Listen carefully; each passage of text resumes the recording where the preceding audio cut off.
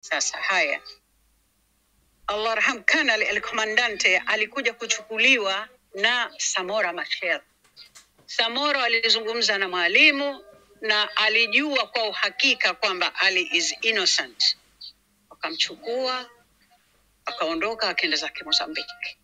Alipofika Mozambiki, akakaa pahali penye heshima, hasa jumba kubwa nzuri sana, nimeiona mimi, na alikuwa ni mshauri mkuu wake. Kuna picha ambazo yeye banda, sio banda nani, ni banda Msumbiji, pamoja na mwenyewe Mheshimiwa Samora, walikuwa wana strategize. Ile nyumba yake ya Kanali Mahfoudh, ukienda ukitizama utakuta kawacha yale, walikuwa South Africans walikuwa wanakuja na bazuka yale wanapigana. Wanaipiga nyumba kwa sababu anajua here lives this man. Kwa hivyo Samora alimchukua al-Commandante back home.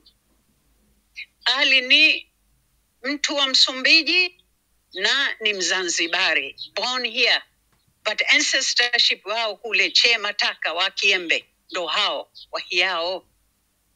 Nafahamu So he was taken with all respect, na aliendesha vita hasa, na aliweza kuleta uhuru wa Msumbiji. Itakuwa vipi mimi nipokewe na gari ya raisi, tuwekwe Ali azikwe, bendera ziko nusu, ikiwa yule mtu hawa recognized? Hiyo ni Mozambique, not Zanzibar. Not even once do they talk about him. Mefahamu You see the difference. Amekuwa recognized across borders. Mozambique, Angola, South Africa, kote unachokutaja he is there. Watu wanamzungumza. Lakini hapa nyumbani hamna hiyo, wameilaza kabisa. Ikiwa Museveni katuita mbele ya kina Sarungi, mbele ya mawaziri kutoka Kenya na wapi, ana recognize. It's big. It's very big. I mean, deja vu. He came there to see what he got. Okay. Tumepewa recognition from a president of Uganda who is alive until today. Chisano yuko hai mpaka leo. Recognize, bendera ziko half mast. Hapa they don't recognize hata hao wengine. Maybe now it's different. I don't want to get into that, but what I'm talking about is hawa recognize watu wao hata wa zamani. Wengi tu hawa recognize. Lakini hawa watu wame cross borders for African liberation. Ndio maana mwalimu aliweka lile jambo, African liberation. And that's why ndio Benito tunazungumza, tuko pamoja katika nchi. But we got to be alert again. Wanaanza kutuvamia South, wanaingia North, tayari sijui nani, sijui Faransa, sijui nani, watajijua wenyewe wanaanza. Let us stop. Tujue nini tunafanya. Third force ni nyinyi, the intelligent young people who know what you want, talk freely. We know the boundaries.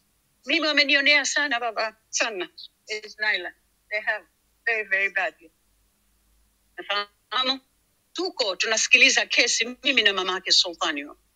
Babake Sultani kakamatwa na Kanali Mahfoudh wote.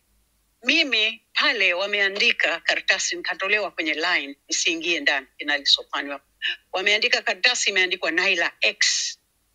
Tell you what, me alafu ametia right on the right hand side. Kaambia sikiliza, alikuwa huyo Mandera. Nakwambia vipi? Mie kwanza situmii wino mweusi. Mie natumia wino wa zambarau tu, ambao Kenya nilizuiwa, mie nautumia Kenyatta. Nakwambia hivi, mimi tena ni left handed, siwezi kusign right. Umeandika wewe. Ukimuuliza huyo mamake Sultani atakwambia that is the truth. Umeona hiyo? They try to make traps, lakini traps zao zilikuwa za vijiti vya chukuti, because they had so much hatred against us. We are born here. Umefahamu So hiyo may overlook. Not only that, they came and took over and closed my hotel with no reason. Akaingia Ringo Tenga, akaingia George Kakoti, Maria Kishonda, na Sultani alikuwepo. Struggle, money, out of it. I went to court. Huyo Salmini Amor tukamwita katika mahakama aje. Alipokataa, alikuwa jaji Kanonyele. Mwisho tukawashinda, kafungua hoteli. Then they brought me Ramba Ramba from Tanga to torch the place. They torched my hotel. 2004. Hear that? Wamekuja balozi wa Marekani, balozi wa Kiingereza, wamekuja Uganda. You know what they said? There was war here.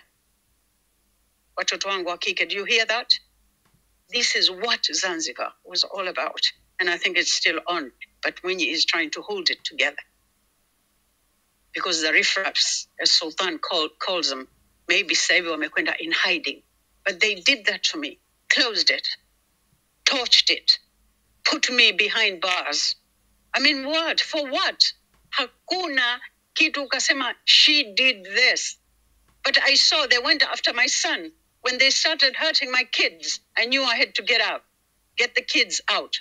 And I thank people who took me out of that place. Because it was well arranged. And I was able to leave. Nataka kusubiri hapo, lete maswali. Hai, asante Aunt Naila. Mimi naomba nikuulize swali moja. Umetuambia kwamba alikuja Kanali alikuja kuchukuliwa na Samora mwenyewe na akapelekwa Msumbiji. Naomba mimi nakuuliza maswali tu ya ndio na hapana. Ni sahihi, sio? Kabisa. Okay. Sasa wakati alipochukuliwa na kupelekwa Msumbiji na akaenda kuwa mshauri wake kule Msumbiji, wewe wakati huo ulikuwa wapi? Wakati huo wewe bado ulikuwepo Zanzibar ama ulikuwa uhamishoni? Na kama ulikuwa uhamishoni, ni kwa nini ulikuwa uhamishoni? Nilikuwa niko Kuwait, ambayo babangu alikuwa yuko huko. He heard about my state. Na ndugu zangu wako kule vile vile. Wameolewa wawili kule. Father akanichukua kule. Na watoto wakaanza kusomeshwa Kiingereza. Ili waweze ku get into it. Nilikwenda kule. Lakini tulikuwa na communications. Nilikuwa nikijua what was going on. Is that a yes for you? Oh yes, exactly. Kwa hiyo wakati huo unaondoka Zanzibar, yeye Kanali alikuwa bado yuko kifungoni, si ndio? Mozambique. Yeye Kanali alikuwa yuko Mozambique? Alikuwa tayari yuko Mozambique. Kwa sababu unakumbuka mimi ilibidi wa arrange. My living here had to be arranged. Because they were after me in so many ways. So arrangement ikabidi niondoke. Sikupita Dar es Salaam mimi, nilipita vingine. Okay. Unasikia kwenye boat. No. That's really interesting. That's really interesting. No, there are people who care, Benito. People who care, people who know the truth. They are ready to hang on a limb so that they can pull you up of the quagmire. See. Sasa, kwa hiyo wewe uliwahi kwenda kuishi na Kanali kule Msumbiji? Nilikuwa nakwenda nikirudi. Okay. Nakwenda, narudi kwa sababu watoto tuliwaweka kusoma Kuwait. Alafu mdogo wangu alikuwa anafanya kazi na Apollo Systems Marekani. Nikawachukua tukenda Marekani, tukakaa kule wakasoma watoto. Alafu tena ndio nikarudi Zanzibar. I came back via Dubai, Zanzibar. But we were in touch all the time na watu wa Zanzibar kwa sababu wazee wangu wapo, ami yangu yupo, ami zangu, halti zangu, wazee wangu wapo. You know, so we were in touch. Lakini zilikuwa ziko simu zile za kawaida zile zinalia kengele. Ilikuwa hatuna kama hizi za mkononi bado. Okay. Na haya maswali na kuuliza makusudi anti kwa sababu tunataka kujenga time frame hapa vizuri ili watu wafahamu all the details ambazo unapenda na ungependa wazifahamu na wao pia wangependa wazifahamu. Na kitu kimoja ambacho pia tungependa kukifahamu. Hebu tuambie Kanali alikaa huko alikaa kifungoni ilikuwa ni mwaka gani alitoka, na wewe wakati huo akiwa kifungoni hali yako ya kimaisha ilikuwaje? Ulikuwa unapata struggle gani za kimaisha? Changamoto gani ulikuwa ukikutana nazo kila siku? Kuna mahali ambapo uliwahi kupata kizuizi ama kuzuiliwa ama kukerwa ama kuteswa ama kunyanyaswa kwa namna moja ama nyingine kwa sababu tu Kanali alikuwa yuko ndani? Na pia ulituambia kwamba ulipata mafunzo ya kijeshi, pia kidogo ukigusia hapo ulikuwa na mafunzo ya aina gani? Je, uliwahi kuwa mwanajeshi formally na ukavaa uniformu na ukawa na cheo ama vipi? Karibu. Asante, labda nikujibu kwanza hilo la mwisho. Sisi wake zao wote pale except mke wa Sarakike ilikuwa tunafundishwa wakati in case tumevamiwa tuweze kukaa katika trenches, mashimo yale, na tuweze kuobserve what was going on. Lakini tulikuwa tunafundishwa kujikinga, take care, vitu kama hivyo ndani ya Lugalo Barracks. Na alikuwa akitufundisha ni Major Chacha alipokuwa akitusomesha. Mimi sikuwa na rank, none of us had ranks, lakini tulikuwa tunavaa uniform like what they are wearing minus, hatukuwa na vyeo. Sisi tulikuwa wale wanaume wote wametoka ule mji, sio watu wanakimbia, wale watu tuweze kuhami. Na sisi tulikuwa tumefundishwa tactics, tumefundishwa to an extent, not 100%. Yes, after that mimi si nimekwambia kama amenitoa hospitali, mtoto yule amekufa na Kanali hayupo, wamenifanya ni walk out, they kicked me out of the place. Ingekuwa mami zangu, wazee wangu hawapo, ningekuwa on the streets with the 2 kids. All right? So hapo nimeanza straight away, nilivyo naumwa nikamtuma yule kijana wangu wa Pemba anaitwa Mohamedi, akatoka nenda kanunue samaki, akanunua samaki, kawa naanza kupika katlesi za samaki na kababu za nyama, nampa ndugu yangu Marehemu Said Kinde Al Said, anakwenda kuwauzia maofisini mwao. Anauza, anarudisha pesa, ananunua, anafanya hivyo. Na mama yake Sultani alikuwa anafanya visheti, mimi nafanya katlesi na kababu, nauza hichi nafanya, nilikuwa ndo non-stop, but I was cooking from the home, kwa sababu nilikuwa wananizuia nisipate unga wala mchele wala sukari wala mafuta. Nikiwa nimekwenda duka la ukoo, niko darajani pale. Sasa watu wanauza mikate, unapewa buku, unachukua ration yako. They stopped me, Benito, and I had children. Crimes, man. Yeah. Alafu wanajidai nini hao? Pole. Kuna watoto wamesikiliza basi hapo na kufahamisha Mungu yupo. Hapo mimi nilikuwa narudi nyumbani, hakuna chakula. Yule ndugu yangu analeta zile pesa ndogo ndogo, tunasaidiana hivyo, na noa hizi nafanya, nauza, tunapata chochote. Nimekaa pale nyumbani, akaja mtu nikaambiwa unaitwa chini, nikashuka chini. Bibi Naila, ndio, simjui mtu wenyewe Mswahili, kavaa shati la mfuko wa unga mweupe na suruali ya kipande. Chukua hiyo. Nikatizama nikaona debe la samli. Akanipa na kipolo cha unga, na akanipa mchele. Kamuuliza kiasi gani, akanambia kiasi gani? Akaondoka. Alivyoondoka tu yule mtu wangu akaja akanambia unamjua nani yule? Yule mwenda azimu anaitwa Abu Wahka. Hana wazimu. Watu wote Zanzibar wanamjua. Yule babu alikuwa ananiletea chakula kwa sababu yeye alikuwa there, responsible. He made sure he bought, kwa sababu alimuona yeye Mswahili, ndio alimpa vile vitu. Kwa hivyo akinunua, fikiri apewa kilo moja, akaweka ananiletea. Kwa wakati ule ilikuwa haifiki hata shilingi 10,000. Yule babu kakataa pesa. Wallahi nakuwa pia anaitwa Abu Wahka. Kafa. Mahfoudh alipokuja mwanangu kutoka Ulaya, nikamwambia twende tukamtafuta. Tukenda tukamuona. Akanambia unakumbuka nilivyokuwa nikikuletea vitu? The man was not crazy, but he saw vipi unavyokuwa unaminywa, unaonewa, akiniletea chakula ndani ya nyumba. Ndio nikaanza kupika. Mamake Sultani anapika sheti, mimi napika katlesi, napika kababu, na huku nanunua vitu va antique. Waarabu walikuwa wanakimbia katika majumba nanunua.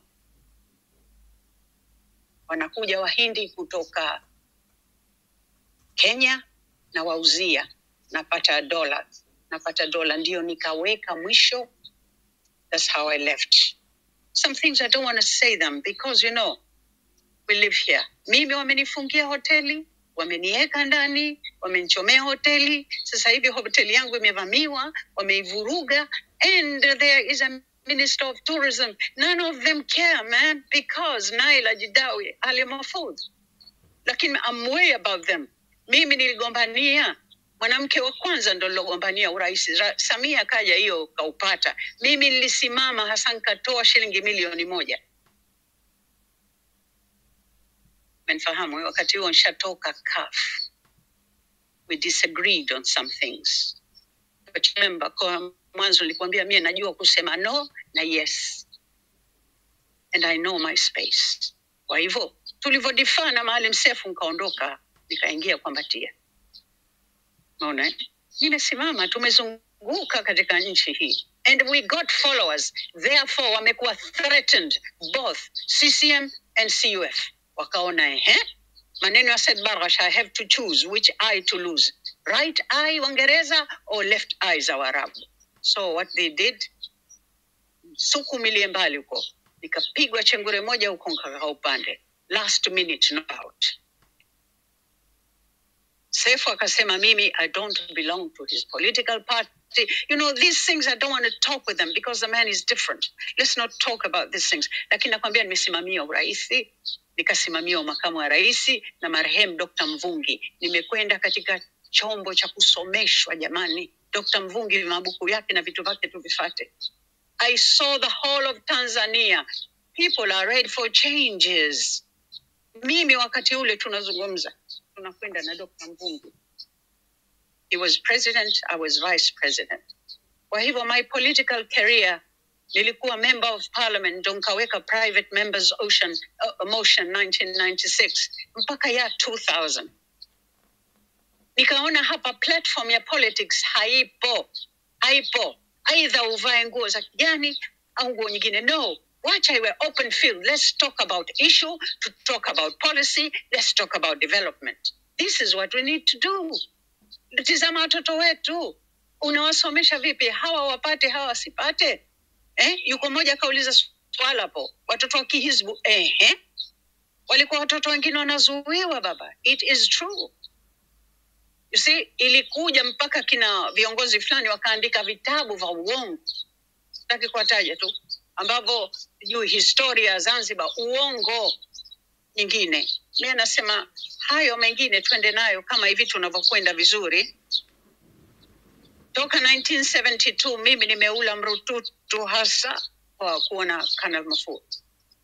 Pesa, kazi, but you know I'm always floating. Nimepata wanawake wanasuka kili, mewanulia charahani, wanafanya mikoba. Kuna ndugu yangu ile aliolewa Kuwait akasema dada lete, nikampa mtu akapeleka vikapu 250, nikapata pesa nzuri, nikanunua kigari, nikaanza kufanya mambo. You know, I always look forward for an opportunity. That's why I say diasporans come back, but with an issue and we move on them. It's done. Ardhi iko nafasi tumsaidie. Sio uchumi wa blue, kuna so many other aspects. Naona nimesema sana. Pe nafasi mtu.